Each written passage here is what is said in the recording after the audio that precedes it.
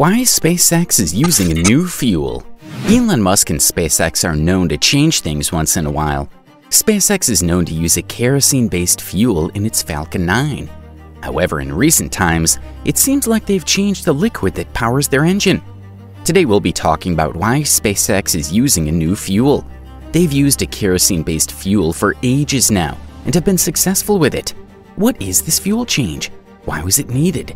Well, stick around to the end as we answer these questions and more as we delve into the reasons behind this change. Without further ado, let's start the video. Before we discuss the fuel change, let us discuss why this switch was done and why other fuels weren't used. For Saturn V, the first stage eventually shut down and separated, allowing the second to blast into life. This time, it's liquid hydrogen that powers it, a more efficient fuel that took up too much room. Because liquid hydrogen is less thick than kerosene, it must be mixed with liquid oxygen in significantly higher proportions. The Saturn V first stage required 0.6 liters of kerosene for every liter of liquid oxygen consumed, whereas the second stage required 3.25 liters of liquid hydrogen for every liter of oxygen. Liquid hydrogen was not a possibility because NASA engineers couldn't build the Saturn V first stage fuel tanks any bigger. That is the task that SpaceX faces as it creates the next generation of heavy lift rockets, which will not take us just to the moon, but also to Mars. The Raptor engines of the Starship will not run on kerosene or liquid hydrogen. Methane will be used, a fuel that has been studied several times throughout the previous century of rocket fuel research, receiving honorable mentions in John D. Clarke's seminal book, Ignition, but never seeing widespread use. So, why is SpaceX now employing it? Putting people on the moon in the 1960s was one of the most challenging technological tasks we've ever faced. But sending humans to Mars is a far more difficult endeavor, especially when you consider the immense problem of sustaining a human presence on the red planet. How can you keep launch costs down? How do you create the oxygen you need to stay alive, the water you need to grow food and drink, and the fuel you'll need to make a return trip to Earth? Hydrogen and kerosene aren't perfect. Kerosene is a combination of a long-chain hydrocarbons with up to 20 carbons in length that is recovered from crude oil by fractional distillation. The longer a hydrocarbon is, the more difficult it is to burn entirely in oxygen, as it takes more oxygen per gram of fuel to oxidize it into carbon dioxide and water. As a result, even in its refined form, kerosene frequently burns inefficiently, instead of disintegrating into smaller reactive radicals. Coking, or the formation of sooty carbon particles, is the outcome, as shown in the Saturn V's launch. This soot may quickly block a rocket engine's delicate system, posing a barrier to SpaceX's goal of making its engines reusable with minimal maintenance, especially on Mars, where there will be no facilities to address these challenges. Of course, liquid hydrogen does not have this difficulty, and it also burns more effectively than kerosene. With a precise impulse, we can calculate this efficiency. The specific impulse of a fuel describes how well it can convert mass into thrust.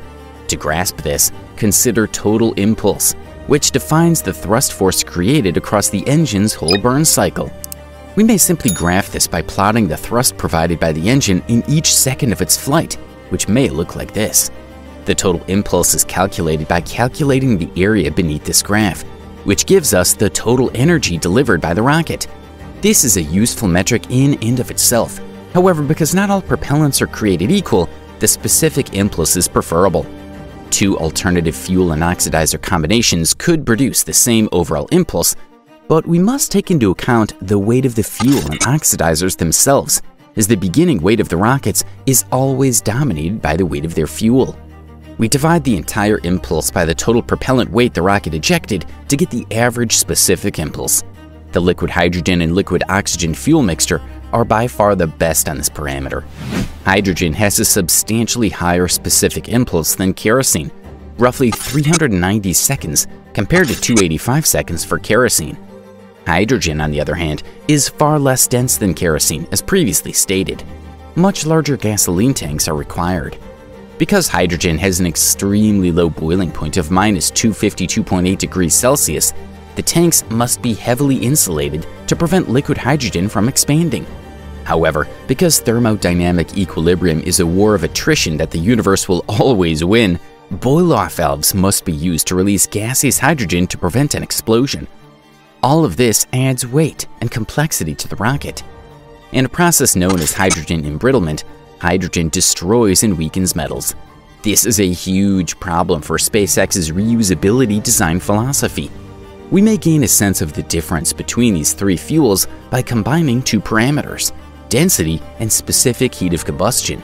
We'd need 11.9 liters of hydrogen, 2.2 liters of kerosene, or 5.5 liters of methane to release 100 megajoules of energy from each of these three fuels. Methane resembles kerosene far more than hydrogen. Fuel tanks can be smaller than liquid hydrogen fuel tanks, but not small enough to provide substantial performance advantages over kerosene. The increase in specific impulse is almost neutralized when the necessary design changes to switch from kerosene to liquid methane are undertaken, such as increasing the fuel tank volume. This is why methane has yet to be utilized. Methane exists in an odd middle ground between the two most often used fuels. It is more efficient than kerosene, but not as efficient as hydrogen. It's also more convenient to store than hydrogen, although not as much as kerosene. As SpaceX attempts to unleash the magic of reusable rockets, its advantages are only now becoming apparent. Because methane is a single carbon hydrocarbon, it produces substantially less soot when burned, compared to the long-chain molecules present in kerosene, resulting in less engine damage over time. It has a greater boiling point than liquid oxygens, allowing much of the infrastructure required to liquefy and consume oxygen to also be used for liquid methane. When working on Mars with minimal infrastructure, this is critical. But most critically, methane can be produced from Mars's carbon dioxide-rich atmosphere, which is why it has suddenly become highly appealing to SpaceX. Cryo-freezing is now the most realistic alternative, as carbon dioxide has the greatest freezing point of all the gases in Mars's atmosphere. We may cool the air to separate the carbon dioxide, which will freeze as a solid while the other gases stay as gases, in a process that is effectively the opposite of distillation. This naturally compresses the gas as well. Then, when we need to use it in our Sabiator reactor, we just heat it to create a high-pressure stream of CO2. Obtaining the requisite hydrogen, on the other hand, is significantly more challenging. The first alternative is to import it directly from Earth, but considering the amount needed and the difficulty of storing it for lengthy periods, this isn't a viable option. So in the long run, we'll need to extract it from Mars's resources. Water is found on Martian soil. However, it is most prominently found in the form of ice in the planet's polar regions. If we can find an effective way to mine the water, we can use electricity to turn it into oxygen and hydrogen, which can then be mixed with carbon dioxide to generate methane. Remember how we stated the molar ratios were crucial? This is why. The mass ratio of oxygen to methane is 4:1, due to the 2:1 molar ratio of oxygen to methane. Because the propellant mixture used by SpaceX's Raptor engine is 3.4:1, the entire process produces an excess of oxygen, which may be used to power your Martian city's life support systems. A win-win. Elon Musk has his eyes fixed firmly on the dream of living on Mars. Change of fuel is just one of the first things he's going to change as he gets closer to his ultimate goal. That's all, folks. So, what do you think of the change in the fuel used? Is this change going to help SpaceX? Do let us know in the comments below. And don't forget to subscribe to the channel to receive similar content in the future.